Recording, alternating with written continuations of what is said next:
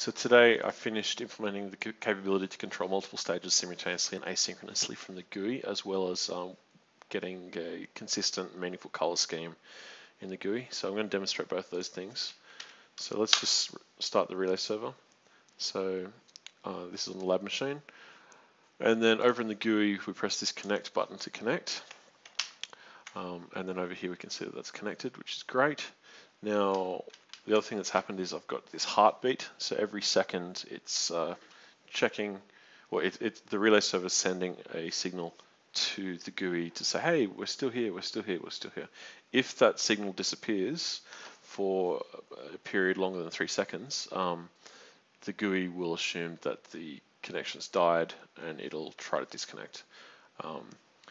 That way the GUI won't hang endlessly or think that it's connected when it's not.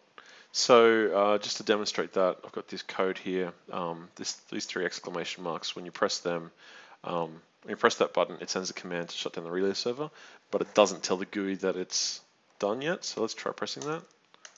So press this. So we've sent that, and then we've got a heartbeat loss detected, and also you can see on the lab machine the server's been shut down. Anyway, we want the server to be on, so let's turn it back on and press connect again. And we've got our heartbeat ticking over again, which is great.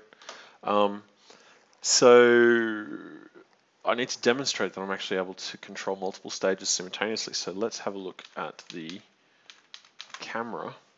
So here we've got the camera. I've also moved the screen in the lab because it kept getting knocked around by the scatterometer. When I press the random dance button, it will send the stages to various positions. So let's try that. So we set the random dance command. You can see multiple stages moving at the same time.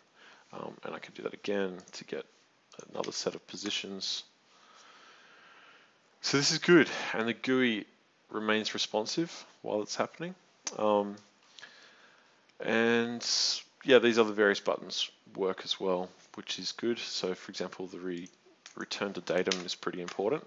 So this is now returning back to the place where it should be the 0 positions for what we can see on the GUI. So this is going to turn all the way around. I'll just wait for it to do that.